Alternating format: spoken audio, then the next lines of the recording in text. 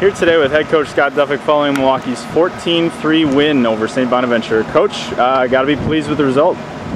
Yeah, it was pretty good team effort. You know, I think Gunnar gave us a good start, and then each pitcher that came in behind them did a good job of limiting. They got a lot of base hits. I don't know what it was, 12 or 13, something like that. It was 13. And to only score 3 runs is a really good job by our team, just minimizing, keeping momentum in our dugout and letting our hitters go to work.